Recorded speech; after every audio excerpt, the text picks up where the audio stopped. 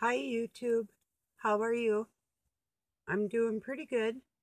It started snowing off and on today, so I don't know if it's going to stick with us, but more rain last night. We've got ponds in places there were no ponds, so yeah. But it was a pretty cool day in both respects.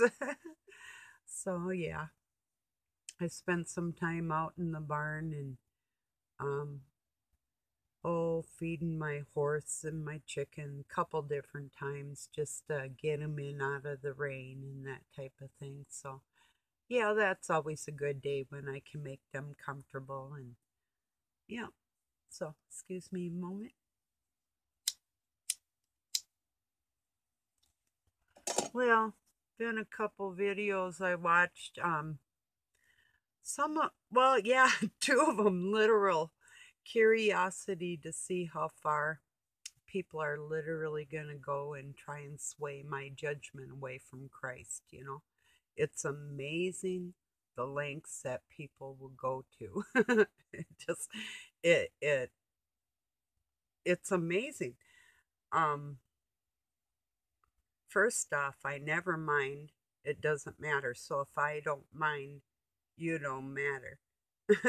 So anyway, if you got that. But stop trying, for God's sakes. You know there's God. You know there's Jesus Christ. So what's your game? What are you going to gain besides no thing? That's um, the ability to create matter is God given, and it belongs to God. These people on this planet right now, you may have the book knowledge. The book says you can do this, but let me tell you what, when you're trying to control other people's minds and you have what you think are strong pro just 1 minute persuasive reasonings with people.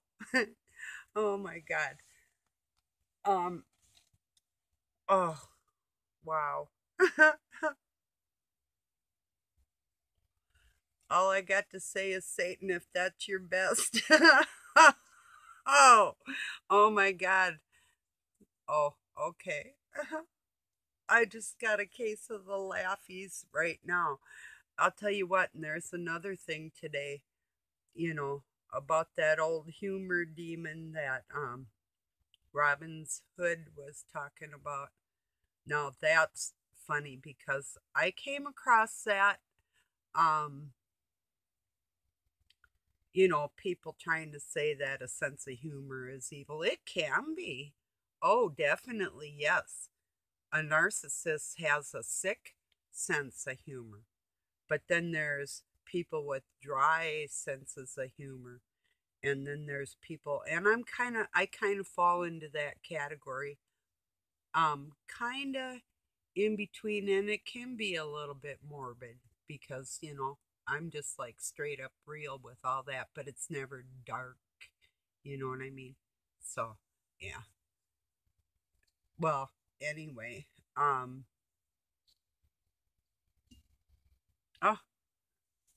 just a second. I can't believe it. Oh, if you just knew the feeling of living through everything you could possibly imagine and then having somebody try and tell you, well, forget about the past and don't, forget about the future, basically. And, telling me that, you might be able to tell that to a little girl and she'll buy that because her spirit is young. But telling me that makes me want to roar with laughter. So, and yeah, it does make me want to spank a bunch of big babies. Spank you, spank, spank, spank. Probably in your I was going to say in your heads, but no, that's kind of mean. But it's what you deserve. You want Christ, you want Jesus Christ dead, and you don't care about God. So, Satanists don't even care about Satan. That's how low they are. I mean, how funny is that? It all is just, it's humorous to me. If there was a humor demon and it got me, I guess it got me. Guess what? That humor demon is a dragon named Christ. That's really funny too. Hey, think about words like Dre, gone, you know, Dre, gone. And I was thinking about other words today that you can break up that make, different words. There's a lot of them, but there was one in particular I wish I could remember now. Um, oh, I guess I can't remember right this second, but yeah, I do get a kick in a sick way out of youngsters. If it wasn't for the fact that they're literally going further away from God with their own thoughts, I could laugh a little harder. But I will be, it's all good, you know. But it's just funny. It's like wow. It's just really young. I was gonna say infantile. Okay, maybe not that bad, but pretty young. Oh my goodness, it's unbelievable. I keep telling you and telling you, I've always had God in my heart, and Jesus Christ lives there in my heart, in my soul, and nothing can take that away. I keep saying it and saying it. You tried to beat it out of me. They've tried to um, brainwash it out of me. They've tried to poison it out of me. I mean, come on now. Really, you think when you tried everything, then trying something a second time, if it didn't work the first time, it's not going to work the second, the third, or how many other times you want to try. It will not work. Don't you get it? You should just quit because you keep burying yourself deeper, is what you're doing. And you're so transparent to master, to a master. Why don't you quit, quit, quit? Been there, done that. I keep telling you. Don't you hear? Okay, anyway, Jesus Christ, please help them. Unbelievable people. If you knew the shit that was done today, just today, oh, and it's excruciating to watch. It really is. The parts that are hard for them to spit out, and I sit there and I watch it. I'm like, that's what's amazing. It's like, well, yeah, you'd be a good actor if I didn't already know the story, you know? So there's no way I'm forgetting the past. Not even happening. So, nope. Definitely looking forward to my future. I don't know what everybody else is going to do, but I got big plans. So,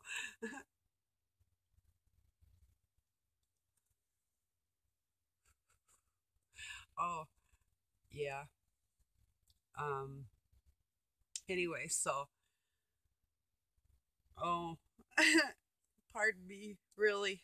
If you see in my mind's eye right now the things I see that are making me laugh, you'd be laughing too. It's like think about the things like if somebody's trying to trick you and they had a whole army to do it. Just think about the multitudes of things you would see through the day and then you'd be laughing too. It's like, come on, really? God, you didn't tell me there'd be that many. Everybody? Oh, whoa. So I'm gonna just tell it like it is. God told me not to even monkey with my messages today. So I know He's protecting me. He always does. So I'm gonna leave that alone. I will answer everybody tomorrow. I will I glanced at him and it's like, well, I love you. I do love you, and I will get back to my messages. It's just that I can't do that right now. He said no, so it's no. So anyway, um, let's see. Oh yeah, Saturday Night Live.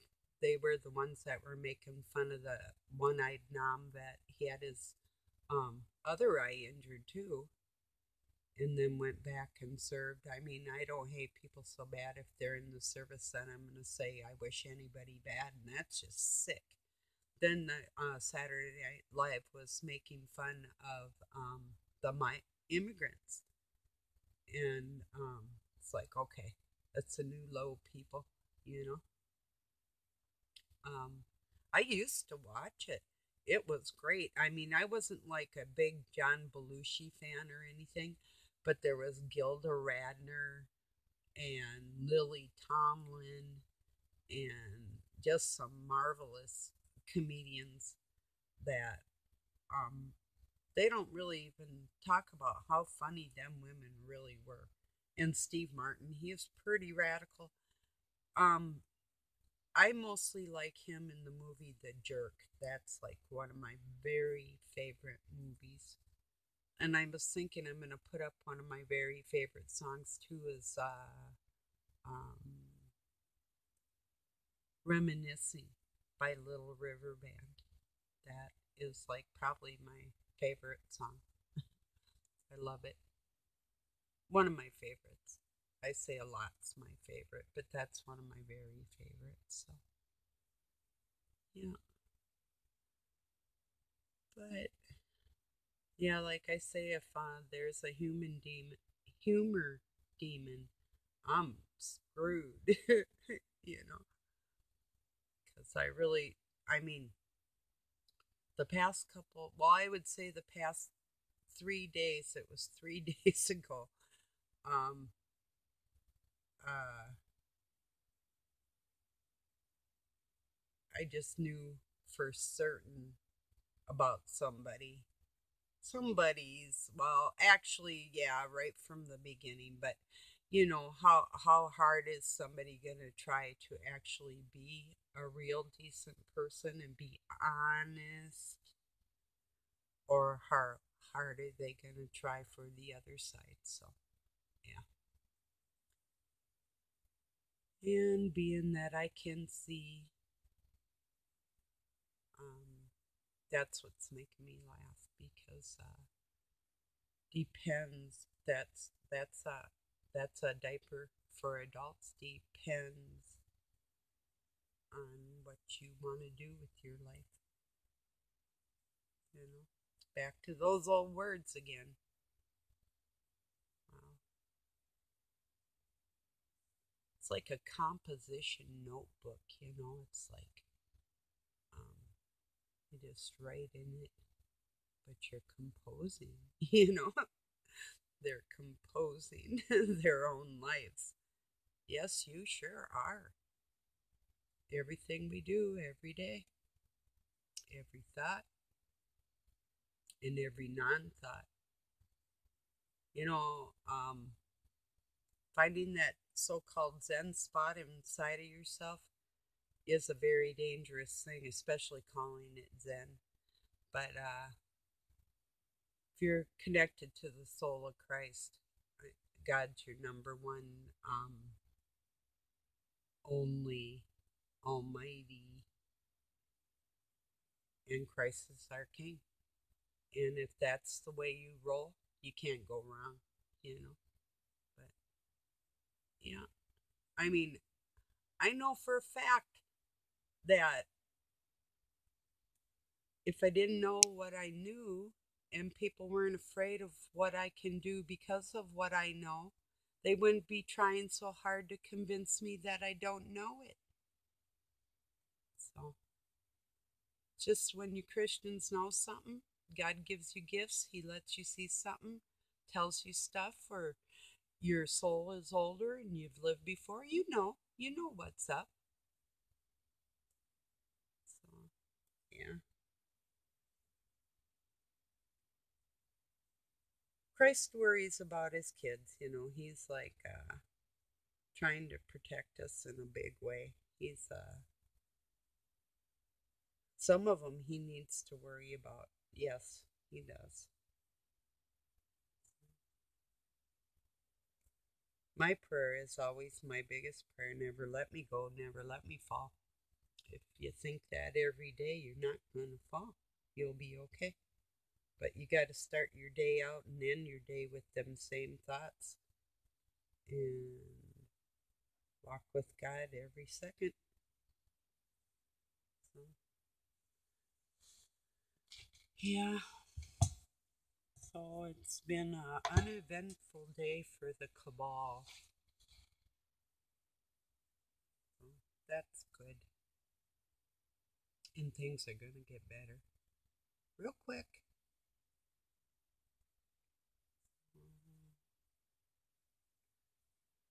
I know that too because this time last year, um, I was still recovering from a broken shoulder and arm and stuff. I mean, really bad. I really messed myself up. And right before that, I had broke toes. And so just one right after another. So I was like really messed up for a while. So I'm feeling better and just about catching up on some sleep because when you got broken stuff, it's so hard to sleep. Y'all probably know that. Sick or injured or whatever. I've been through a lot of that, so that's why I just resigned myself to, well, I really don't give a hoot. This is almost over, and I can't wait. I'm really excited about the future. It'll only be better. You can say, well, I won't say it can't get no worse, because it can. You know, God assured me of that. God said, if these people want to step it up, I'm going to step it up. So that's really the way it is. I mean, I hate to see him have to really lay the smack down on people, but he's perfectly capable. Been there. Yeah. It's a pretty terrible thing to literally bite the hand that feeds you. So I don't know why they do it. I really don't. But, well, I do know that their bloodline is sick from their practices, and um, they really aren't thinking straight because of the sickness within them. So, if everybody out there, if you get somebody in your life that is like sick, like physically sick, emotionally sick, say a prayer for them. I'll pray for them too. Because I am. I'm praying for these people that, oh, I don't know what they think they appear that they are, but they're appearing pretty grody. They're aligning their self with the most vile. And what if I told you even Satan doesn't want to live in vile? You'd say, oh, no, no, that's not true. He's like, no, no, blah, blah, blah. Well, give you something to think about. Like I asked people, I've asked it on Facebook for a long, long time, and nobody answers me.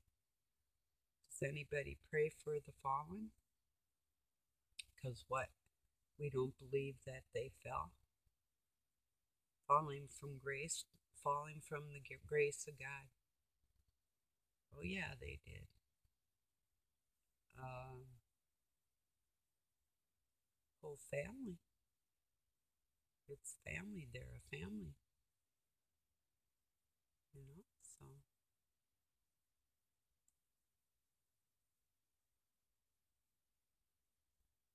Might be distant relatives of mine, but they're still related. And then there's ones within their family that actually have closer connection to Christ's blood.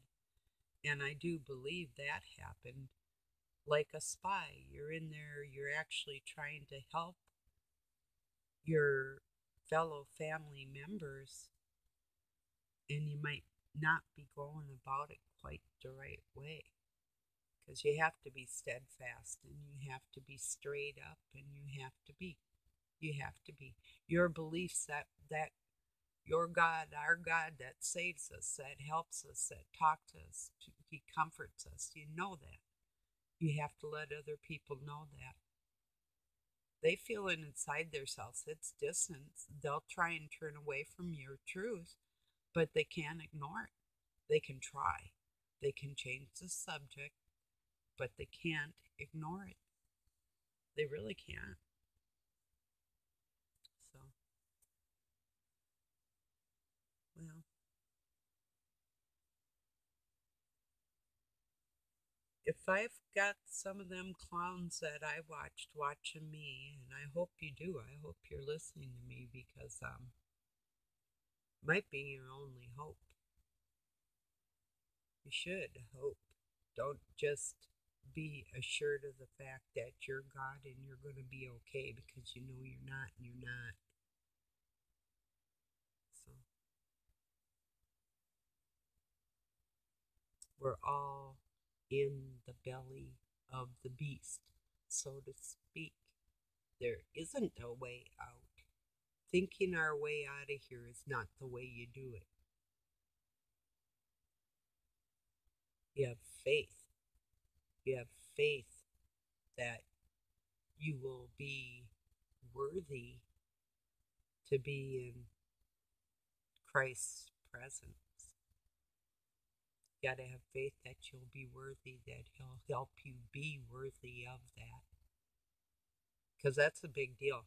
When the person that laid down the laws for humankind said, I'm coming back after this. I'm going to show you what's good. I'm going to show you what's bad. You decide. And I'm not taking no for an answer. That's kind of like how he is. So just get ready. Get your hearts and souls prepared. And it is not a joke. I'm dead serious about this. I know who guides me. And I think everybody else that didn't believe is starting to know who guides me too. You know? Or the ones that do believe and are literally turning away. Whatever your reason, just ask God for help. That's all you got to do. Say, Jesus Christ, can you help me here? He'll help you. Just ask. So it's just the thought. It's the thought that counts.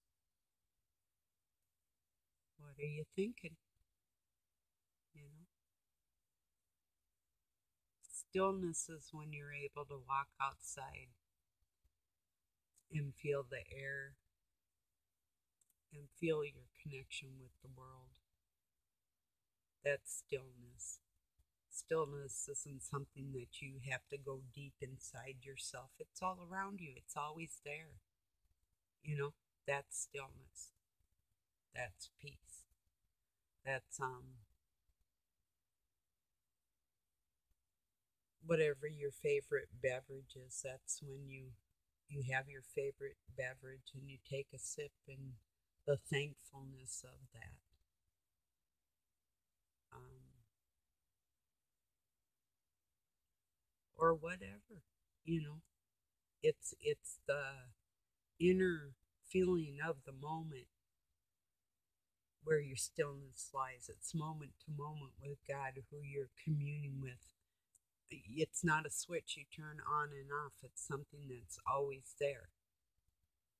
And once Christ is in your heart, you can't kick him out. So you know who helps you. You know who helped you. You know who doesn't help you. And you know what happens if you turn the other way and take the easy road? You know that. So,